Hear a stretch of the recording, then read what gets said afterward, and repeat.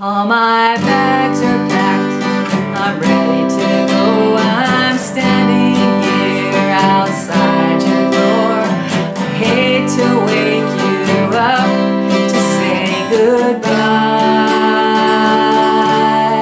Hi, I'm Jamie Anderson. And I'm Nina from Nina Music. And in this video we're going to teach you how to jam. It really comes in handy if you're playing with a group of people and it's a song you've never heard, or maybe you're preparing for a performance, doing an open mic or your own set or something like that, and you're not sure what to do because your buddy plays guitar too and you want to do something slightly different. So here are some ideas and some fun things to do even if you've never heard the song before. So one of the things that you can do is you can play different kinds of chords, which is what we were just doing. Nina was playing the open chords and I was playing bar chords. And if you're like, oh, bar chords, I have some lesson videos for you, and you can check underneath here and there are some links about how to improve your bar chords, because bar chords are pretty cool things, right? They are. Yeah, yeah. Another thing that you can do is one of you can strum and one of you can finger pick. So why don't we just stick with Leaving on a Jet Plane? Okay. I like that song. Sounds good. All right. So are you going to finger pick or am I? I'll strum. Okay, she's going to strum. I'm going to use my pick because it's a little louder than picking with my fingers. All my bags are packed, I'm ready to go. I'm standing here outside your door. I hate to wake you up to say goodbye. So can you hear that I was plucking out the individual strings? That's called arpeggio picking. You can also finger pick with your fingers, but sometimes finger picking done with your fingers doesn't stand out when someone's using a pick like Nina is. You're too loud. That's what it is. Is it? Okay. No, I'm kidding. Like whatever. But you know, sometimes if you're just jumping into a jam, you have to like figure things out on the fly, and that's one of the things that you can do. What's another thing you can do? Two strums. Absolutely. And you know, a lot of students ask me, well, what's the right strum for this song?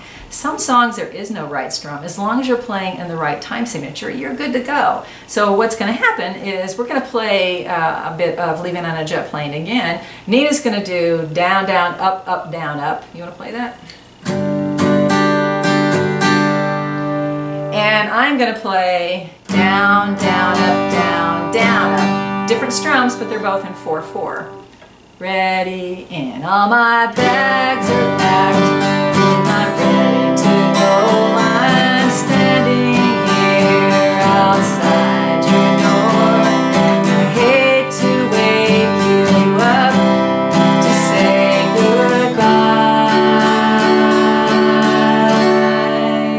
goodbye. See how cool that is? Let's say you're jumping into a jam or playing with a friend and they're playing a song that you've never heard before. What do you do? Well, one of the things I like to do is I like to look and see if they're playing a chord that I know. And then I'm going to key in on that chord and I'm going to play it every time they're playing it. Yeah, that's actually how my nephew learned to play. He was like 12 years old and he jammed with my dad and my brother and he's like, what are you doing? I said, you know a G chord? Play a G chord every time it rolls around. And now, you know, he's doing gigs. It's great. Wow. Yeah, yeah. So we're going to do Leaving on a Jet Plane again. I hope y'all aren't too tired of that song, but we like it. And Nina's going to be the person who stumbles upon the jam and really wants to play but doesn't exactly know the song, so she's just going to hit that G every time it rolls around.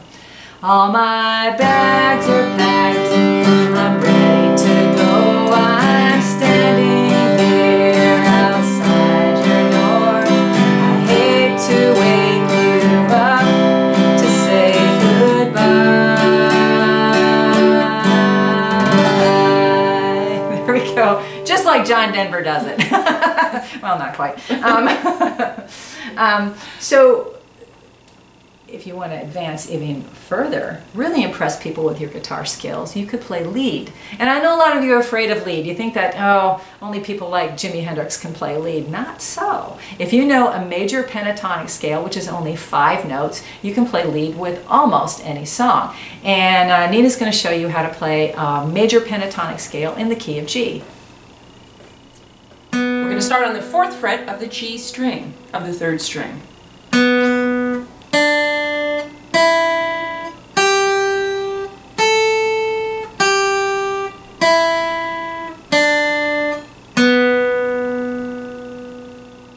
So any of those notes will fit in the key of G. And if you're not sure what key it's in, generally whatever chord the song starts on, that's your key. Not always, but that's a general rule of thumb.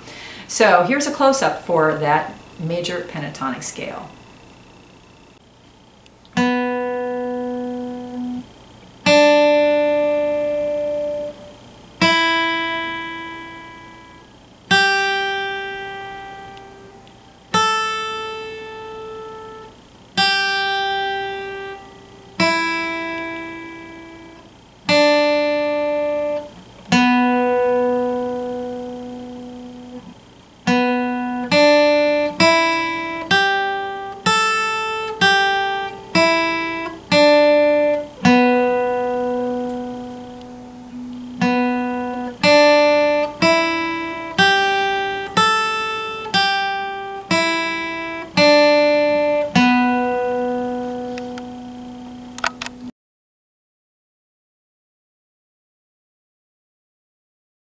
So let's see how that fits in. I'm going to play a little bit of Leaving on a Jet Plane, and I'm going to look at our lead player, and she's going to play notes from the G major pentatonic scale. Here we go. All my bags are packed, I'm ready to go. I'm standing here outside your door. I hate to wake you up to say goodbye.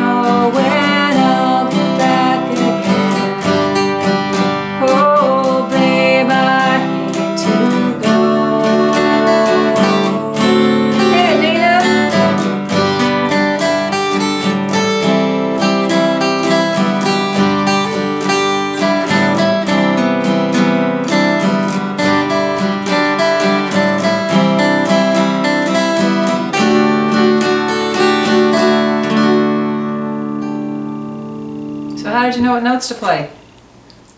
I just played the pattern, and sometimes I repeated them. So I just try to pick out whatever notes I can. That's the beauty about the pentatonic scale, is that all the notes are right. I know, isn't that great? What if life was like that? Everything we did was right. Oh, that would be phenomenal. Like, you can build a scale around 2 notes. And I think Neil Young has done that a couple of times.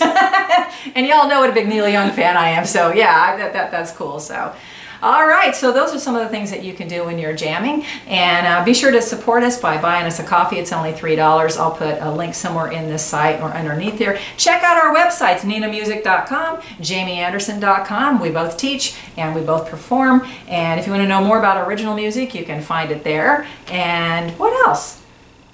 I think that might, check out the lessons. I got over 400 lessons for beginning and intermediate guitar players. I also teach ukulele and mandolin, and you can support me on Patreon, and I think that's just enough blah, blah, blah. Yeah, just keep playing. Keep playing, and don't forget to subscribe because you don't want to miss any of my lessons or Nina's lessons. Thanks, everybody.